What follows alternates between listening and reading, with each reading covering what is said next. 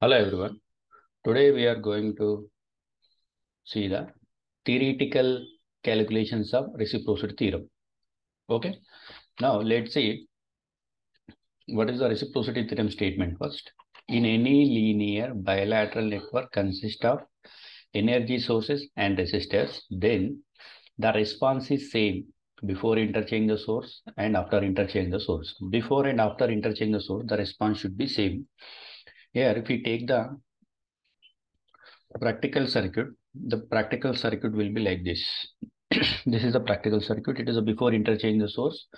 Okay, by using the ammeter, we will calculate the current. I1 is the current passing through this branch before interchange the source. Now, if we interchange the source here, after interchange the source, the current passing through this branch is I2. Okay, here it is a supply voltage. After interchange the source, I2. So, according to this reciprocity theorem, we have to verify that. Okay, here according to reciprocity theorem, we have to verify before interchanging the source, the current is Ix. And after interchanging the source, the current is I2. Both should be same. This we have to verify theoretically. Okay. Now let's see. Before interchanging the source, if we see the supply volt, if we take the supply voltage is 15 volts. Now let's calculate the current passing through this branch. So now I am using here mesh analysis. Assume that in this the current flowing is Ix current is flowing. Assume that in this the current flowing is Iy current is flowing. Okay, by using mesh analysis, by using mesh analysis, or simply we can call it as a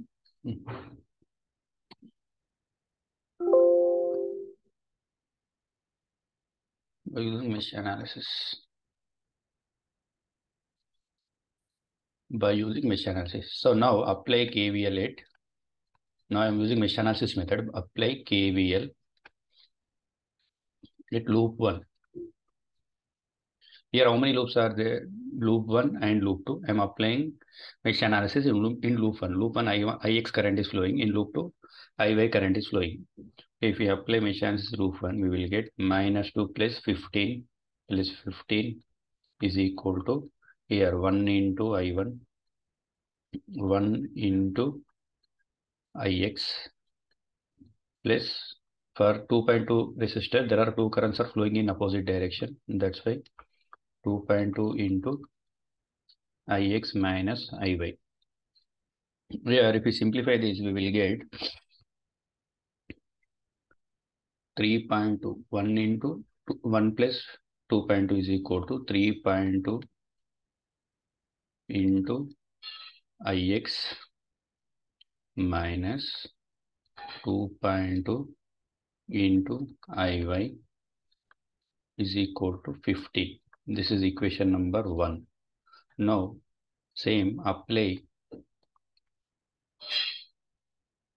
KVL at loop 2. If we apply KVL at loop 2, we will get in loop 2 there is no voltage source. 0 is equal to 1 into Ix. Here 1 into Ix, the current passing through 1 kilo ohm is 1 Ix only. Okay, 1 into Ix plus 2.2 into, sorry, here it is Iy is equal to 2.2 into Iy minus Ix. Okay, Iy minus Ix. Now, if we simplify this, we will get here minus 2.2 into Ix minus 2.2 into Ix plus 2.2 plus 1, 3.2. 3.2 Iy is equal to 0. This is equation number 2. Okay, so if we calculate this by using the calculator, we will get Ix is equal to, from equation number 192. Okay, from equation 192, we will get Ix is equal to 8.88 milliamps. 8.88 milliamps. Next, IY is equal to 6.11 milliamps. Okay, so here the current passing through this branch is I1. IY is the current passing through this branch. Current passing through this loop is IY, and the current passing through this branch is also IY. So from this we can say that IY is nothing but I1. What is IY? We got 6.11 milliamps. So before interchanging the source, the response in this branch is 6.11 milliamps at 15 volts. Okay, now let's see before interchanging the source, and we will now take the supply voltage is 20 volts. Here, assume that in this IX current is flowing. In this IY current is flowing. Okay, here apply KVL. Apply KVL at loop 1. If we apply KVL at loop 1, we will get -2 plus 20. 20 is equal to 1 into IX plus 2.2 into IX minus IY. If we simplify this, we will get 1 plus 2.2, that is 3.2 into IX minus 2.2 into IY is equal to 20 volts. This is equation number 1. Now at loop 2, if we apply KVL at loop 2, we will get in loop 2 there is no voltage source. That's why we will take 0 is equal to, here for 1 kilo ohm resistor only IY current is flowing. 1 into IY plus 2.2, there are two currents are flowing in opposite direction, IY minus IX. If we simplify this, we will get minus 2.2 IX minus 2.2 IX plus 3.2 into IY is equal to 0. It is equation number 2. Okay, 3.2 IX minus 2.2 IY is equal to 20. This is equation number 1. Equation number 2 is minus 2.2 IX plus 3.2 IY is equal to 0. This is equation number 2. From equation 1 and 2, we got IX is equal to 11.85.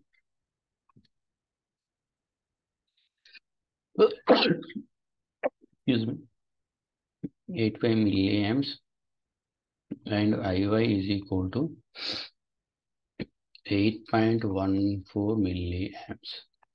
8.14 milliamps. From this we can say that the current passing through this branch is IY. So IY is equal to I1. I1 is equal to I1, that is 8.14 milliamps. Okay, so this is after before interchanging the source at 15 volts and 20 volts. Okay, yeah. What is it?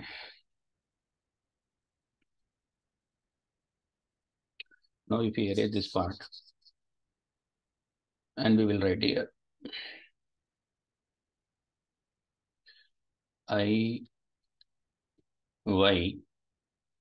is nothing but I1 is equal to 8.14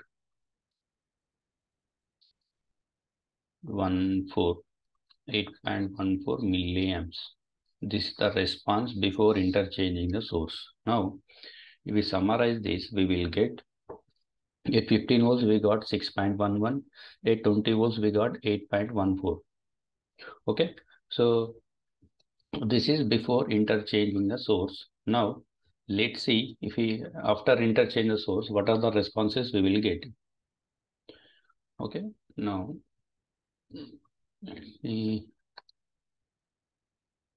after interchanging the source at 15 volts. If we interchange the source, we will get here.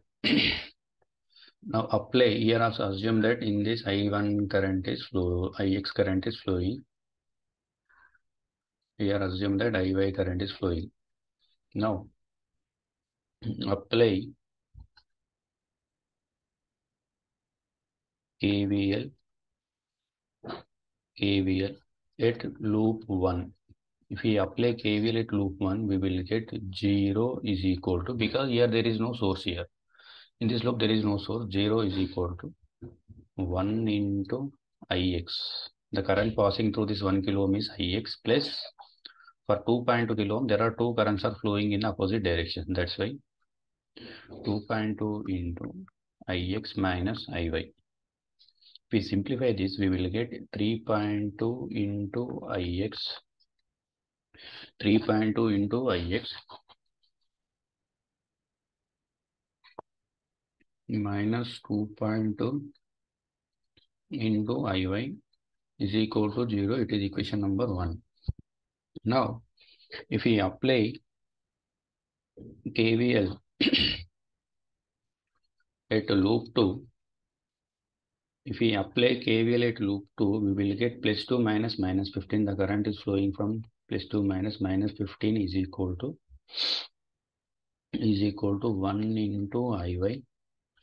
Here 1 into Iy plus 2.2 into Iy minus Ix.